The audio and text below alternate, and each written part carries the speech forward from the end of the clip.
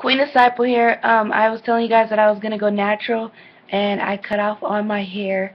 So I'm very excited. I'm excited how it turned out. This is a twist out, and it's dyed.